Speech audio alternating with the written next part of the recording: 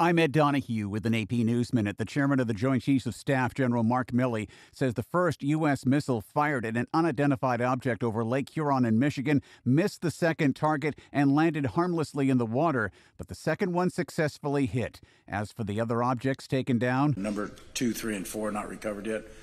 Number 1, we are recovering and getting a lot of stuff off that. Meantime, senators are being briefed on the recent takedown of objects. This is Florida Republican Senator Marco Rubio. My concern now is that the Department of Defense is not sharing that information with those scientists so that you can compare the data we have on these instances from the ones we have retroactively in the past, some of which have been explained, and so that we have a better understanding of this. The object taken down Sunday was the third in as many days to be shot from the skies. The White House says the objects differed in size and maneuverability from a Chinese surveillance balloon U.S. fighter jets took down earlier this month.